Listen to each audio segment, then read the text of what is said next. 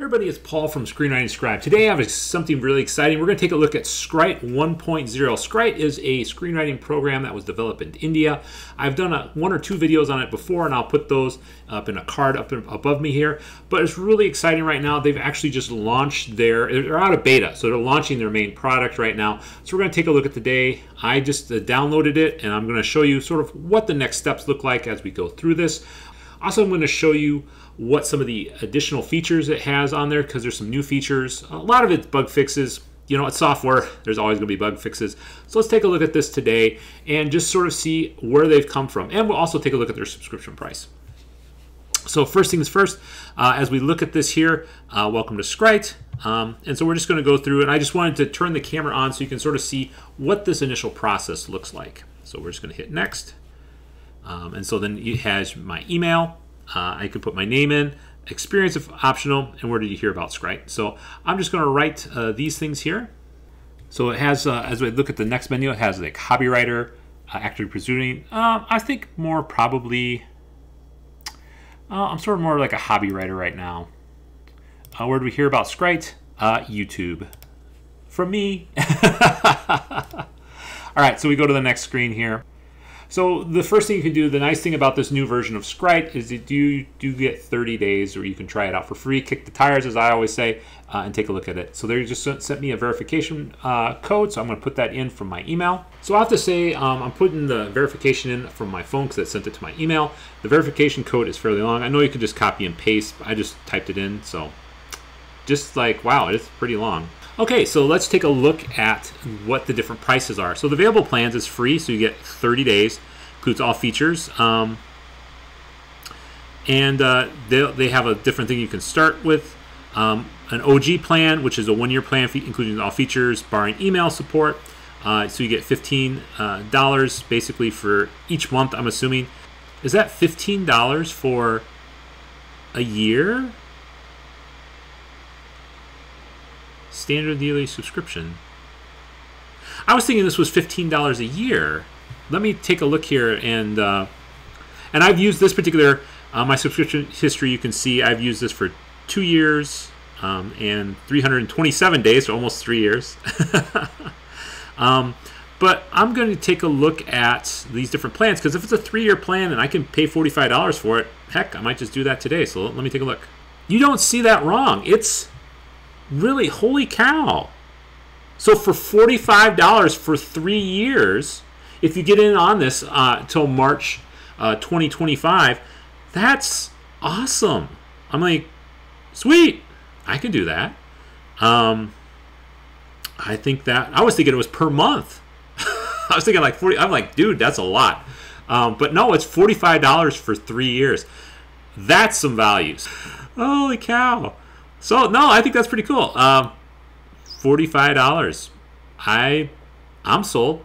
You know, you can't get a screenwriting program for that good that's going to including all the features, which means that in the ones they update and stuff like that for the next 3 years you can have. I think this is quite the steal. So let's take a look real quickly and see at the different things that the plans give you. So the OG plan, everybody gets a device count of 3. Most of the other ones, the annual plan or the OG plan, are just for 1 year. I mean, like, how can you not pick the long-term plan? How can you not pick the long-term plan? That's pretty cool.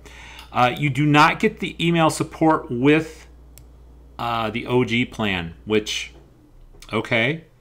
But everything else, it looks like everything else is the same. So the only thing that you really don't get with the OG plan is just customer support over email. I think it's a no-brainer. I'm definitely going to take a look at the $45 one, and I think I'm going to get the $45 one just because you can't beat it. All right, so the one thing I noticed as I went through and purchased this long-term plan for Scrite was that it was a little bit more difficult because it is from India. At least going through my bank here in America, I had to go through the transaction twice and had to go on my phone and say, hey, this is okay, this is not a scam. which is great. I'm glad my credit card does that, but it does take a little bit more effort in order to get there. It's not like some of the other stuff, like if it's here in the States, where it's easier to just pay for it and you don't have all this other rigmarole. But like I said, I really enjoy this particular company. I have enjoyed this product in the past, so I was more than willing to take a couple moments. I took an extra 5-6 minutes in order for it to go through. Okay, so the interesting thing here, let's go back to the home screen. And we're going to take a look a little differently as we begin to look at Scrite. Now the home screen has been changed from when we originally got to looking at Scrite.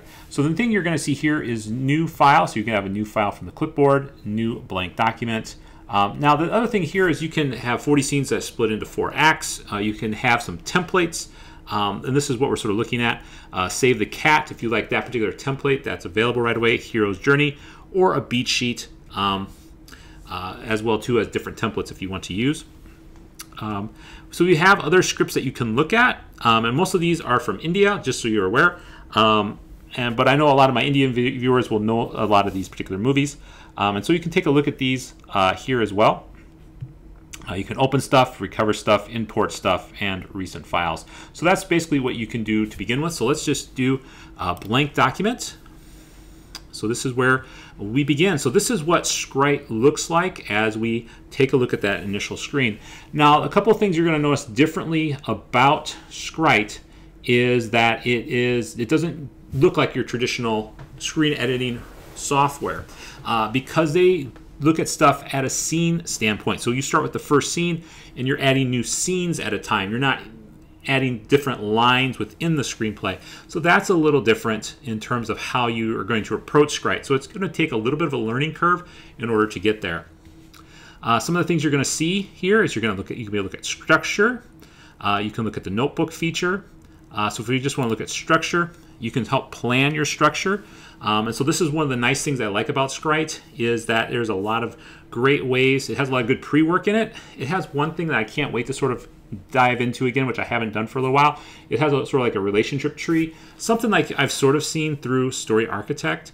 And they're two very similar, and I'm interested to compare the two a little ways down the road. But this is a feature I really enjoy as well too.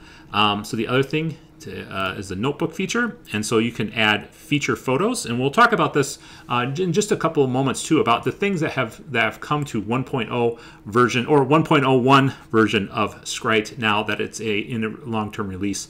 So as we take a look at some of the other stuff here, you have your account profile here.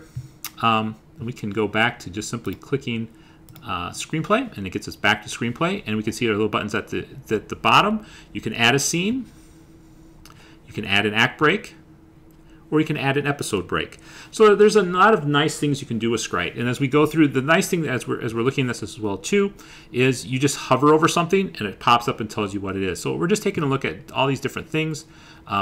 You can take a look at different languages. And the nice thing about Scrite too, especially if you're Indian, is they have a lot of different languages in Scrite that you can use. So that's one of the wonderful things I know for a lot of my Indian viewers who really will enjoy this as well.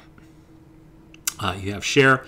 So these are just some of the different functions that as we look through. But let's take a look and see what they've added to 1.0.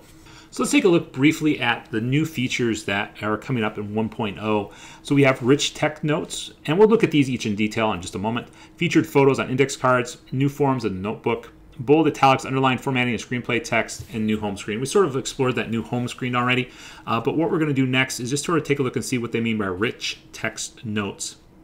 So when you have rich text notes, now the interesting thing about this, if you have an older version of Scrite, you can't go backwards and look at these notes. You can only go forward in terms of version number to be able to look at these notes. So everything from 0.9 and lower, you're not going to be able to use rich text notes, but everything higher than 0.9, you're going to be able to do that.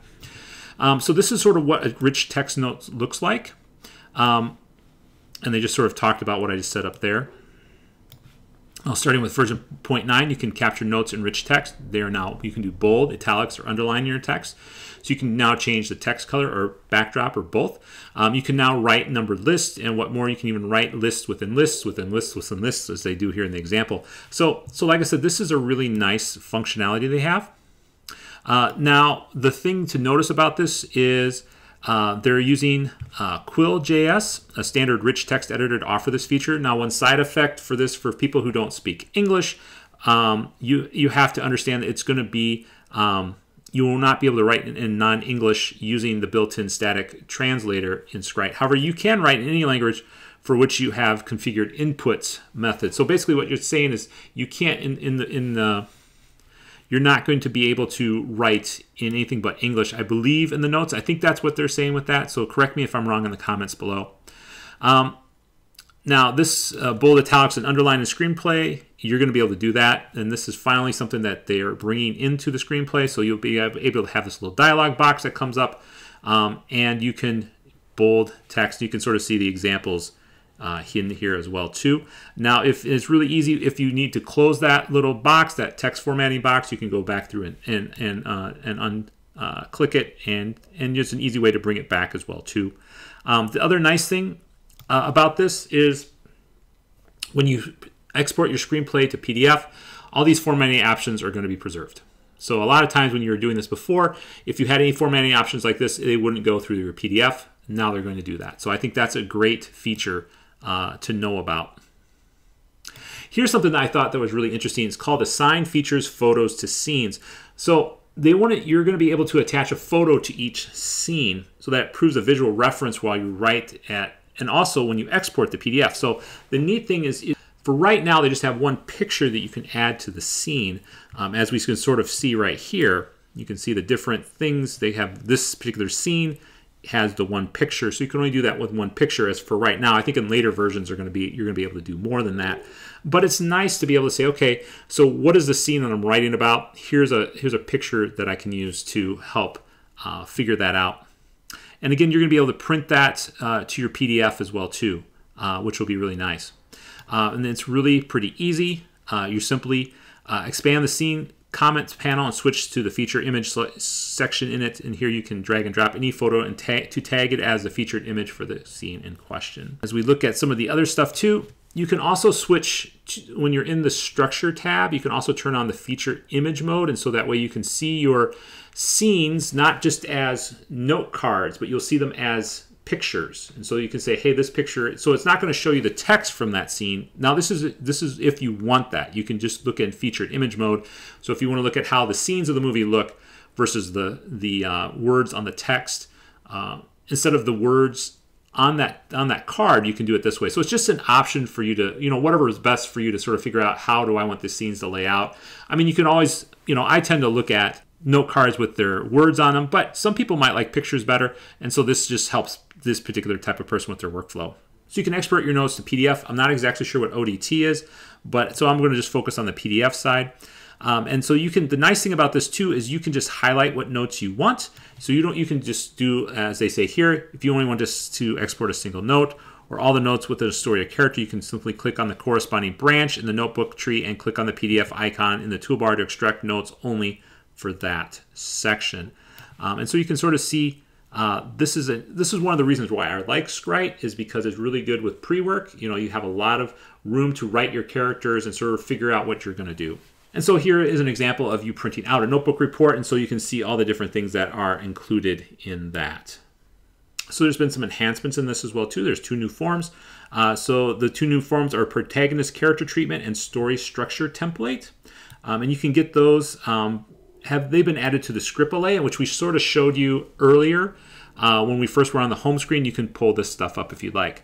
Now, the protagonist character treatment form is based on a questionnaire by Scott Myers. So like I said, if you like Scott Myers and that was something you used, so there's something you can use for that. One thing I've noticed about Scrite is they're very good about taking newer types of screenwriting like theory or templates and stuff like that and sticking it into their program. Now, the story structure template is based on a lecture from Eric Edson on YouTube, and this form makes it easy for writers to capture their story research in a structured way. I haven't looked at that, so I might do a video on that too, just so you got an idea of what that looks like. Now, in the notebook section of Scrite, more than one photo can be added to a character. So far, the first photo was considered as key. Now, this photo was used to represent the character in a relationship graph, which is one of the graphs I really enjoy. But with version 0.9 and higher, you can mark any of the photos assigned to a character as the key photo. So you can add a bunch of different character photos to this notebook and select the one that you want to be sort of the one that's forward facing. So if, let's say you're writing a scene and there's a particular outfit that your character is writing, you can change that in your notebook so that way you can see that and hopefully give you inspiration around that.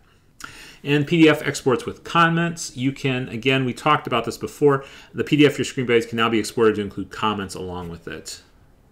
And they have done a bunch of bug fixes. So folks, I'm really interested to dive into this, and I think we're going to be doing this over the next month or two, just trying to show you more about Scrite, hopefully making a couple of different tutorial videos on how to use it, because I'm really excited about this. $45, and I know the power of this because I've used it in the past. It's something that's really cool. I'm really interested to see how they did. And again, for $45 for 3 years, you can't beat that. That's $15 a year. That's cheaper than Fade In. And like I said, they're going to be continuously working on it, so they're going to be adding new stuff in there. This is even way cheaper than Story Architect, which is for its lifetime is $120. So if you're looking for something cool and new and you want to try something out, just know, like I said, they're still adding stuff and they're still tweaking stuff and there's still bugs like any other software. So just be patient with them. But I think you're going to enjoy this. So let me know in the comment section below, have you used Scrite before? Is there a different type of screenwriting program you'd like to use? Also, what type of movie should I make using Scrite? Because I'll take you from the beginning to the end. Let me know in the comment section below. Until the next video, live well and write well.